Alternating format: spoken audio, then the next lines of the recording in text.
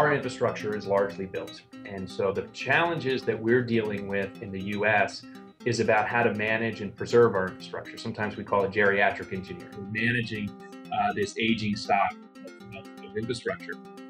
And that requires a whole different mindset, and it requires a whole different set of tools. That's civil engineer Franklin Moon.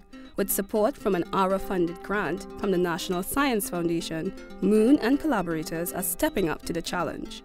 They are using modern technology to help monitor the structure of bridges, while also educating young civil engineers about how bridges perform. And they have transformed a massive bridge into a living laboratory, a learning bridge. The main idea of the Learning Bridge is to put operating infrastructures at the centerpiece of the engineering education curriculum.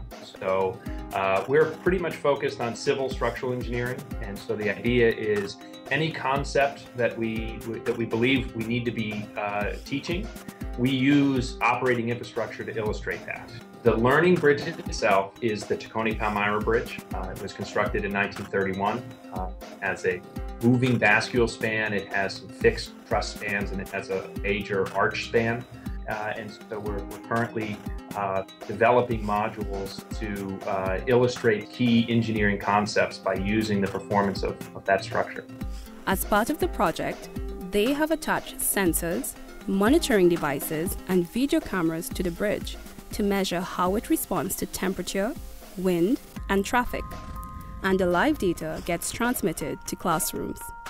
So what we've done is tried to link things together with video in a synchronized manner. And so students can now see trucks driving across the bridge, and they can immediately see what the response of the bridge is. So how does the bridge carry that truckload? Which members are highly stressed, which members are not so highly stressed? And what this project allows us to do is actually bring real life infrastructure in real time streaming into the classroom. And so it just provides a much more sound connection between the students and the products of the profession that they're studying to become a part of. And when it comes to finding solutions to the problems facing America's vast infrastructure, Moon and collaborators believe their research is a unique step in the right direction.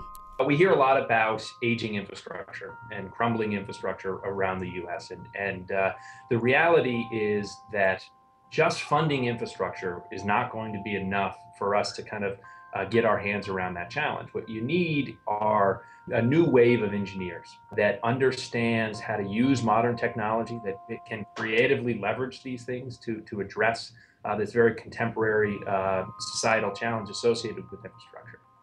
And so anything that we can do to better attract top talent to engineering in the US, and then educate those students once they've selected engineering, that really is going to have the biggest impact on our infrastructures in the US. And really is the only way to get to some sort of sustainability related to our infrastructure.